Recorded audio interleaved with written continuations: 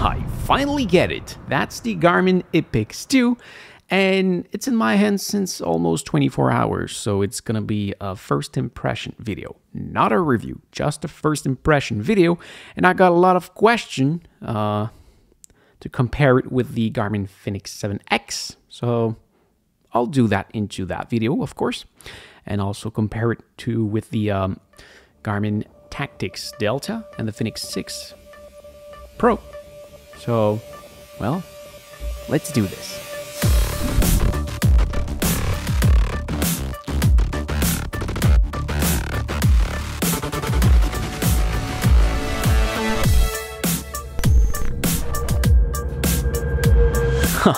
Oh yeah. So, my impression about that video was very low. Well, not very low, but I get it. It's an AMOLED screen. It looks so much better. But the battery life on paper is so low. So how do I like it? Let's switch to that camera angle so you can see. That's the 7. Well, let's spring on the 4 watches. Okay, and be careful. There might have some. You see, there's some reflection. It doesn't look this bad, but make it look a little bad. Anyway, so that is the Garmin Fenix 6 Pro, no Sapphire. That is the Garmin Tactics Delta Solar Sapphire. That is the Garmin 7X Solar Sapphire. And that is the Garmin Epix 2. Be careful. You might have realized that is not the original band of the Garmin Fenix 7X. That's the original band. It's the nylon tactical band. I got it with my Tactics, and the Tactics was coming with 2 bands, and that one is not. So I just use the one of my Tactics because that's my favorite band. You can buy it separately on the Garmin store. I'll leave link in the description if you want to order it. And yeah, the Garmin Epix 2 come with a silicone band. I would have liked it to come with a nylon band, but it doesn't. So the main difference, it's both almost the same watch. They got the same thing on the inside. It's just that the Epix 2 just got an AMOLED screen, and it looks fantastic. If we look at like that, that's the 6 Pro, no Sapphire. You can see that if you compare it with the Sapphire screen, it always look a bit clearer on the non-Sapphire screen. That's a Gorilla screen. And yes, Sapphire screen, they are almost not scratchable, but it's less clear. So that's what it does. But in my opinion, when I spend $1,000 and even more on a watch, I don't want it to be eventually scratched. So it's not a question to ask. It's Sapphire. It's not negotiable. And now, if we compare with the 2 latest watch, that's what we got. Actually, you might think that the 7X look a bit clearer than the Epix 2, and well, whoa, not anymore. Because when you turn on the backlight, wow, yeah, see, well, that's with the backlight with the Fenix 7. That's full brightness, just like that with the Epix 2. It just looks so much better. It's so much clearer. The black are black, and that's the way it is. And that's how they look without the light. I didn't yet test it in a day environment, but I take a walk last night, and I did realize, and by working into my office, because when I'm working here, normally every light is shut, and well, I work in a dark environment, and it is so much easier to read that screen than this one when you are into a dark environment. And the reason is that this screen is MIB or IMB, in-memory pixel, in-memory pixel, so IMB, if I'm not wrong. This means that the watch send the information to the screen to display that color to every pixel, and when the information is sent, the pixel remember. That's why the in-memory pixel. The pixel remember the color to display, and once that information is received, it take very, very, very low power to power the watch. And in the case of this watch, it's an AMOLED screen. The AMOLED screen needs to produce light to broadcast the pixel. So that's why it consumes so much more energy. And as you've seen, it was off. I put it on always on display, but if you remove it from your wrist, it will go off. But if you keep it on your wrist, it will remain on all the time. But after some time, it will just turn like that in a sleep mode. But yeah, okay. And the point of that is that you see the black, they're just off. So the black are deep black. See, there is no difference if the screen is on or off. So that's the big difference about the screen. And so, well, where I wanted to go with that is that because it have to produce light to broadcast something, when you are into a dark environment, it's easier to read, even if it's dark like that. It's easier to read because it actually produces a light. This one, you can see it just because there is light on it, because I have my projector just over the camera. Otherwise, you don't see anything. If you are in a pitch black environment, you don't see anything on that one unless you activate the backlight. With that one, if you are in a pitch black room, you do see the screen. So, well, that's a very positive point. But the cost of this is that you see that actually I'm on smartwatch mode and I've got 51% battery left, which will be 3 days. So at full battery, with the always on display mode, it's about 6 days of battery. But it's not that bad if you go into, let's say, if you go into inactivity. So if I go in walk mode, I use the GPS. So I still have 12 hours, so about 24 hours with full battery. So yeah, a very short battery life into smartwatch mode. But if you are into inactivity, it's not that bad. And I say it's not that bad. If you take an Apple Watch or something like that, you got what, 1 or 2 days of battery? 2 if you're lucky. So having 6 with that one actually is very, very great. It's just that if you compare it with the 7X, well, the 7X, actually my battery is almost full, and I got, well, actually that, you see, I have 9 days of battery, and that's because I turn on the backlight always on just to compare it fairly with the other one that produce light all the time. But if I come here into backlight and I say in general use to go maybe at something lower like that at 20%, and we'll put the timeout. Where is my timeout? Timeout at 8 seconds, which would be more normal. I would have 27 days of battery, and I can set it, if I set it to 10%, I will get 29 days of battery. So yeah, that's a lot better. Let's come back here. I would just put it back, the backlight higher, just to compare it maybe more fairly. General use, set it the same way and keep the backlight on.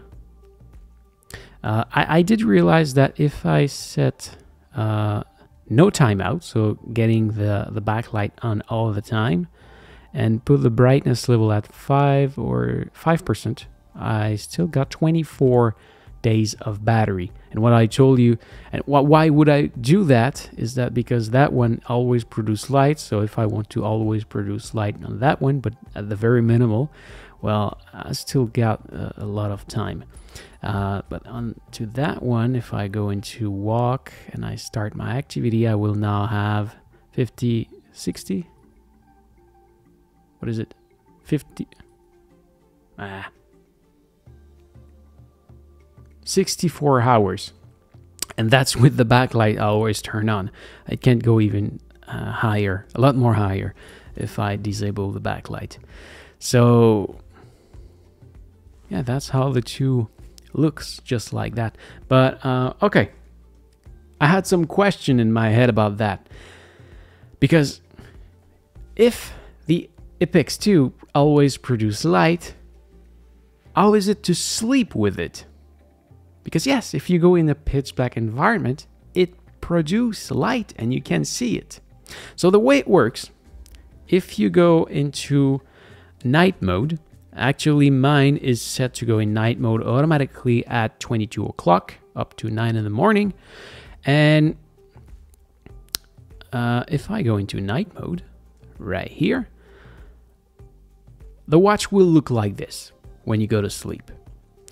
And I don't know if you realize, but the only thing you have is the date, the time.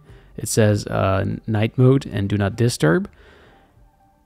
And the numbers are empty. And it's because every pixel that are turned on produce light. So they made it to have the less pixel turn on to produce the less light possible. And when you do sleep, well, the screen will just turn off. So you will need to touch a button or to touch the screen to see something. Is it bad?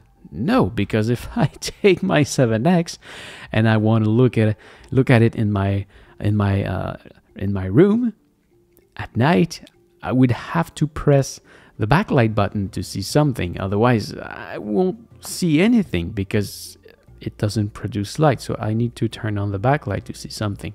So you see it goes, yeah, well, no. Now it turns on when I do move it, but I can tell you that last night I was moving it anyway and it doesn't turn on. So you need to touch the screen or you need to press a button to turn it on. Very, very well done. Very, very satisfied with that. If you want to have the main screen like that, you can configure it to have it at night, but it will just produce more light. It will just produce more light. So no, I like that. I think it was a very good idea.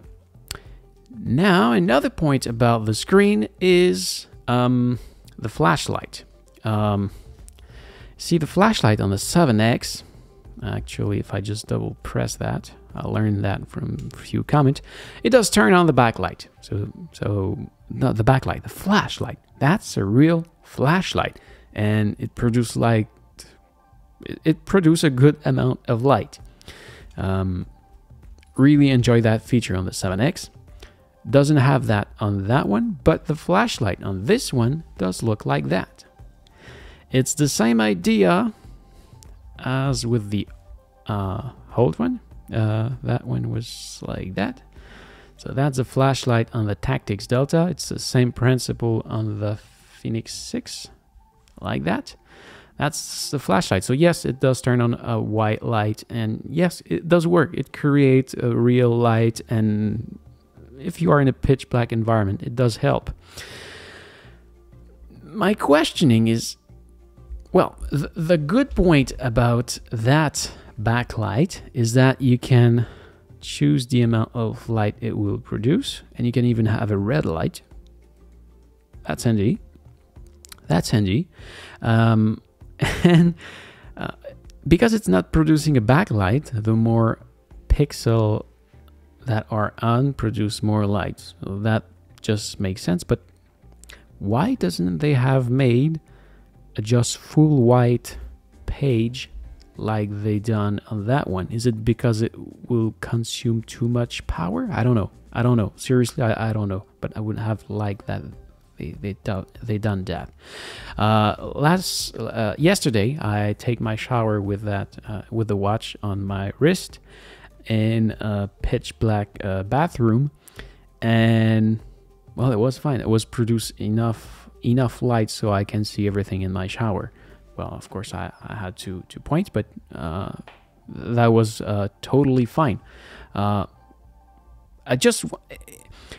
mean, it produced more light than those two probably together with that. But I'm just wondering why they didn't just give the option to have a full white screen. I just wonder why.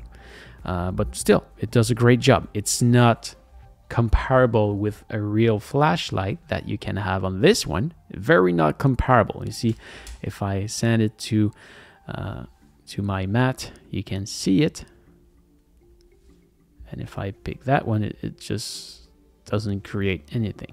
It just doesn't. So it's not comparable. Yeah, that's another point of the screen. Another point of the screen is the amount of detail you will see. It's so much. It just looks so much better on the camera, and in real life too. It just looks so much better. Still, it's a great screen. You can see it well in many environments, but if you just put those side to side, I know it's stupid. It looks just so much better. Okay, you see now.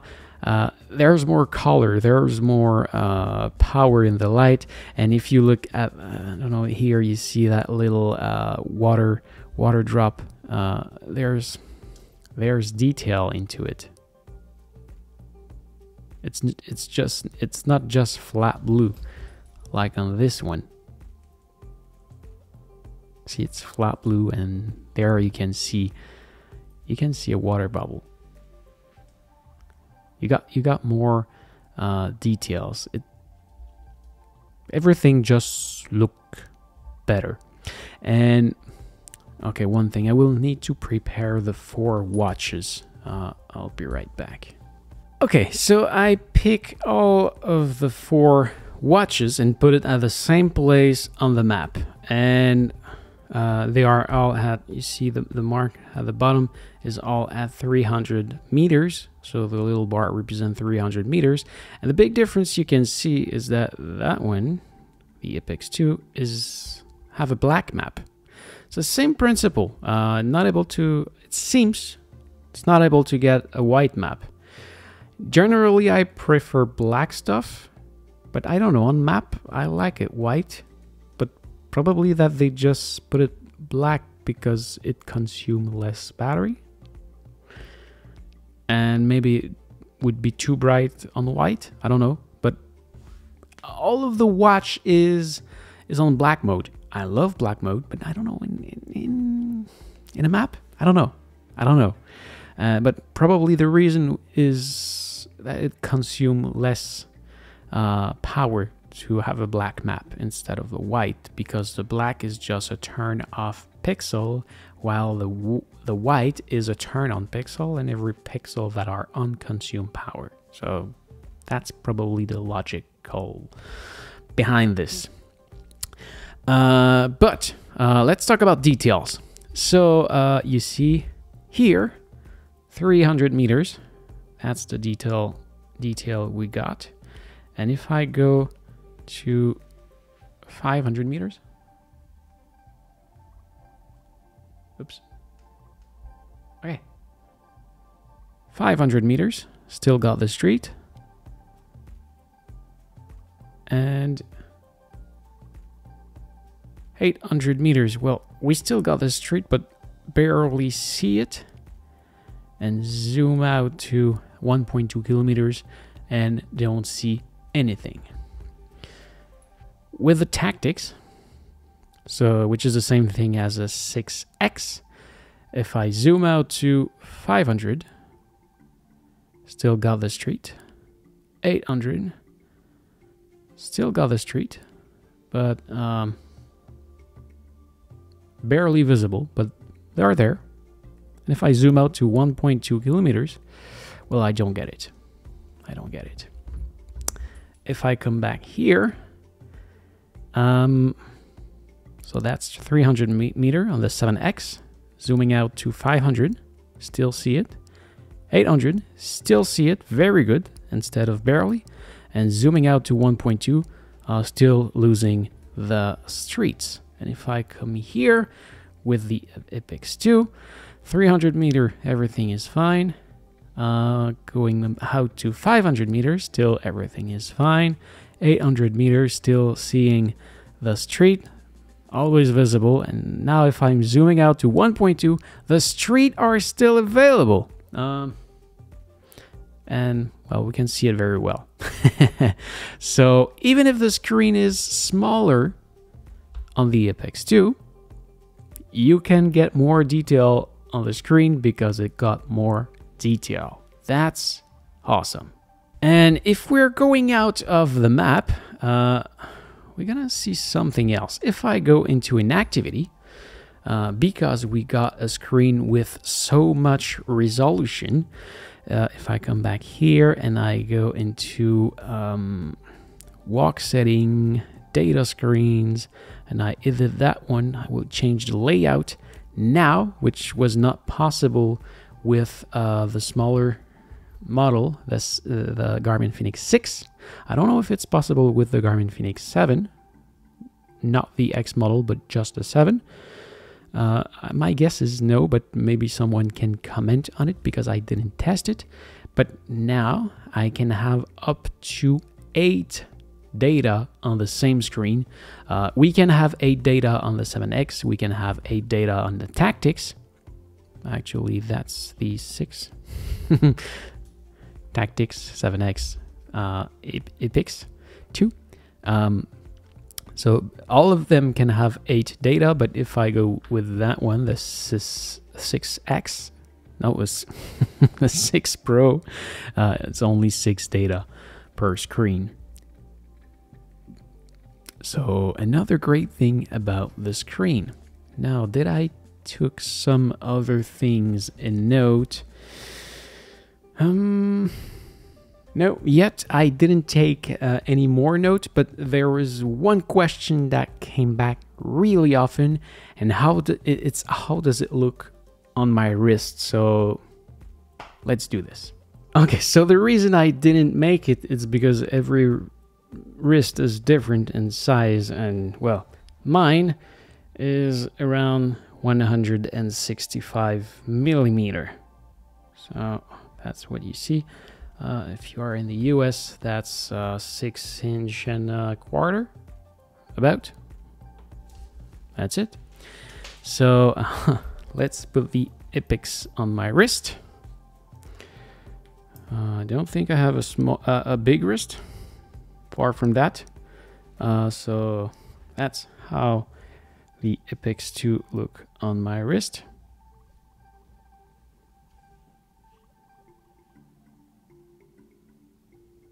Judge it by yourself. And I'll now put the 7X. I will not put the Tactics and the Garmin Fenix 6 because the 6 is the same size of the 6 Pro I have is the same size of the Epix 2, and the Tactics is the same size as my 7X. So that's how the 7X does look on my wrist. If you're used to big watch, seriously, this is the size of watch I wear all the time. I love it. I love big watch. If you're not used to it, probably that you will get used to it. I personally don't think it's big. But if you're not used to big watch, of course it will feel big for maybe a few weeks or days or months, or you will always maybe feel it big. But well, that's the size of watch that I love. And I finished to just forget it. So yeah, that's what it is. I hope you will have enjoyed that video. And again, that was not a review, that was just my first thought. And well, actually, I love it a lot more than I expected. The screen is really, really beautiful.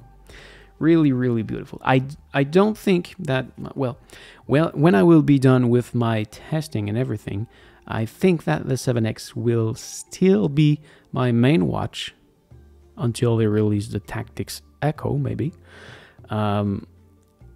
Just because it's bigger. I love big watch.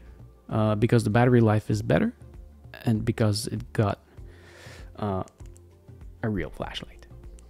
I love it. So that's the three main reasons why I will still prefer the 7X, I think. But I would have loved if they give the option to have the Epix 2X. That would have been wonderful. I would really have liked that, but well, it's not available. So that's what we have now. Maybe the Epix 3 will get it. I don't know. The Epix 1 was released long ago, so I don't know what they will do with that watch. But well, that's what it is for today. Finally, if you want to buy the watch, you can take a look at my link in the description. When you buy your watch through those links, I do make a commission out of it. So if you buy your watch from there, well, I thank you because it helped me to buy some other watch, and that's what helped me to make those videos. So again, if you buy from there, thank you. So I hope you will have enjoyed, and I'll see you soon in maybe a few weeks for another video about that Epix 2, and in a few months for my final review about that watch. Take care. So this is it. Thank you for watching. I hope you enjoy, and if you need help to find this product online, please see my links in the description. And finally, don't forget to smash that like button and subscribe to my channel so you can find me back easily next time you're looking for a great review video. See ya!